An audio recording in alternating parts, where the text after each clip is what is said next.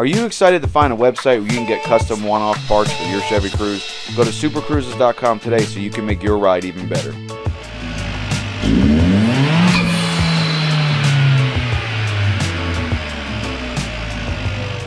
Hi everybody, welcome to Dave's World. Sorry if there's a little bit of noise in the background. My neighbor is actually building a house behind my garage and they're doing the foundation today. So you're going to hear a lot of talking and machinery going. Unfortunately, it's part of life. I have to deal with what my neighbor's doing today. So the reason for this video is I have a friend who lives in California named Juan who challenged me to build a hood strut kit because he had an aftermarket hood. His aftermarket hood didn't give him the ability to use the hood prop, you know, that metal rod that comes up. So I'm going to show you guys how this kit installs. It's an actual working hood strut kit for the first generation Cruze. I am working on a second generation Cruze. Unfortunately, it's a little bit of a bigger hood, a little bit heavier, so I can't use the same kit. Once I come out with one of those, you guys will probably see on Facebook or even on YouTube that I posted that I designed one that actually works. So this one works, and what I want to do in this video is show everybody how to install this kit on your Generation 1 Cruze. Okay, so the first thing you're going to need to do is remove this little clip on the back of this plastic cover. I always try to work with tools that people could pretty much get from like Home Depot or something, so I try not to use anything specialty in my videos. So that's why you see me using a pair of pliers here just to pull out the little clip that's in the middle. Once you pull the clip out of the middle, you should be able to pull up on the whole plastic piece. Next thing you want to do is remove the hood bump stop, and then you'll see that their weather stripping is kind of hanging over the area the plastic piece used to be. So what we need to do is just trim down the weather stripping. Once you trim down the weather stripping, it's going to give clearance for the hood struts to basically go up and down. You want to do this on both sides. This area of the weather stripping really doesn't do anything for the engine bay, so cutting this and trimming it down is not really going to be a problem. Once you cut those down, the kit is going to come with a series of washers and hardware. You'll see that all the hardware has basically a specific location. So the brackets are designed specifically for the first generation Cruze and will line up with the two holes on the fenders. That way the hardware will fit right through. I do want to advise that when you're installing these brackets on the driver's side, push the bracket all the way to the right and tighten the bolts, and then on the passenger side, push the bracket all the way to the left and tighten the bolts. I did not do this in this video so I could show people what happens if you don't.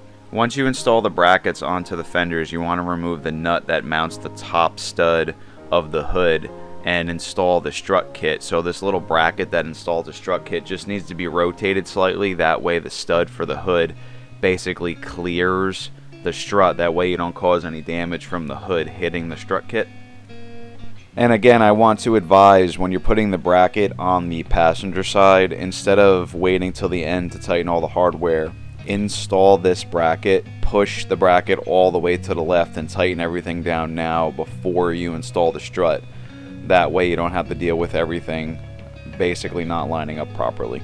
I will be showing you later in this video what to do if you forget to tighten everything down with a pry bar, just to make some minor adjustments. Okay, one thing you're gonna have to look out for is make sure you put these in the right spot and make sure you have this over and this rotated the right way, because if you could see, the strut's pretty much going to hit there, but it just has the miss. If you just move it over slightly, it won't do it. I have to adjust both of these. So if you see here, all you really need to do is put pressure on the bracket with a pry bar, push to the left or push to the right, tighten everything down, and then the strut will pretty much clear without having a problem by the weather stripping. Okay, moment of truth. Cool.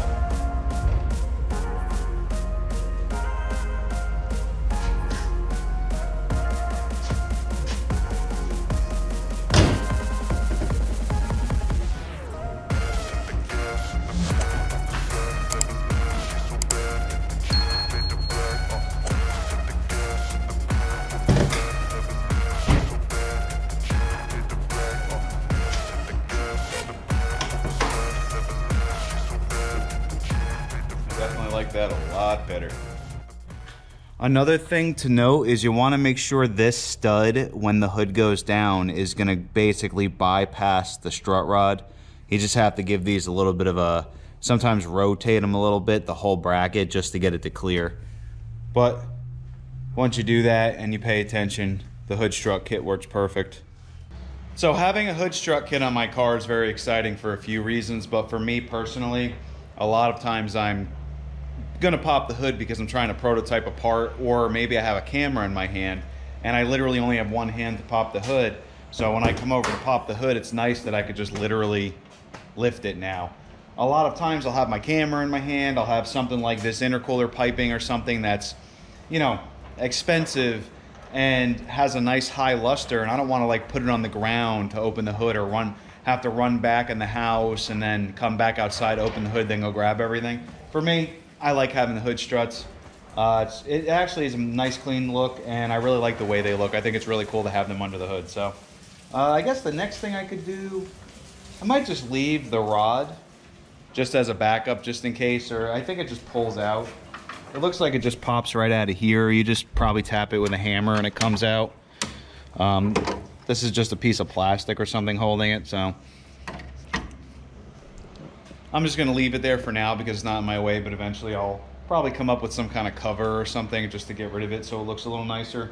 Or maybe I'll come out with like an engine cover that'll come above the radiator just to clean everything up. Also, 2 more products that I added to the website are the Black Widow Edition Turbo. So there's going to be a video series coming out where I do a bunch of modifications to this car, and aluminum radiator, actually a lot of aluminum upgrades for the cooling system because the OEM radiator has plastic end tanks. So I had some aluminum radiators made. I'm doing them in batches, so if somebody wants to be part of the next batch, you guys can message me and I'll add you to the list. I have some water neck upgrades and some higher flow water pumps. Those are the 3 things that pretty much go bad on these cooling systems, so I basically put them in a bundle on the website. So if you guys want those parts, just message me and let me know. Thanks again, everyone. I appreciate everybody who's part of the membership. By the way, anybody who's in the membership, there is a membership website. If you go into the members section and see all the posts that I put into YouTube, you'll actually be able to see what the website address is. And there's a members only communication area for that. And then, you know, I'm doing a lot of updates on that. So if there's anything you want to see, anything you want me to add, or anything you don't like about it, give me the feedback. Let me know what you guys think, because I need your help to make sure I do it the way you want, because it's literally for you. It's a thank you for being a member of the channel. And if it weren't for you guys supporting me, I wouldn't be able to do cool things like create hood struts for a Generation 1 Cruze that literally didn't exist a month ago. So thanks again, everyone. Have a very nice day, and I appreciate you subscribing. Even when you feel low, you can still go. Even when you feel slow, you can still go. Even when there's no hope, you can still go. I never answer to no, man, I still go. Go, go.